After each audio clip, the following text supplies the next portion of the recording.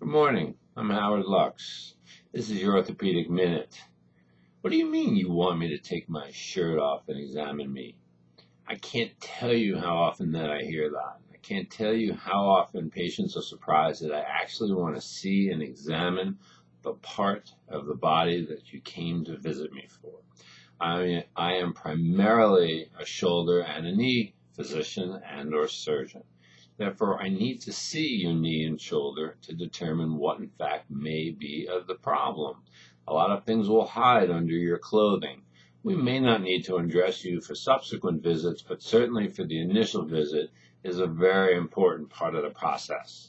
As an aside, I have identified over 27 melanomas in patients with shoulder pain. So that's saved the lives of over 37 people already. I have found aneurysms and other problems that have also saved limbs or lives simply because I examined the part in question. So if we ask you to get undressed, or at least to undress the part, please understand why. If you feel uncomfortable, ask us to bring an assistant or a nurse into the room. We'll be more than happy to accommodate you.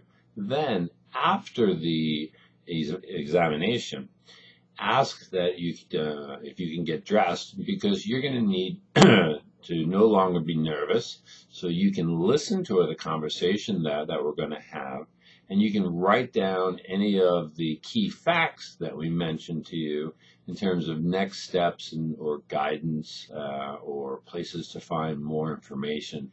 We may send you onto the internet to do some research. We may provide you with some other details that you going to want to remember. A good idea is also to bring a friend with you so they remember, and you can have a discussion on the way home or stop at a coffee shop and go through the interaction and recall all the details. So if we ask you to get undressed to show us the body part that we're examining, please don't be sort of astonished. It is part of the basic approach to medicine and the basic principles that we like to teach at least our residents here. Examine your patient, listen to your patient, listen to their story. It is not enough to simply hear that someone has pain and for us to go ahead and order an MRI. This high-tech, low-touch form of medical treatment is simply not acceptable. I hope you have a great day. Bye.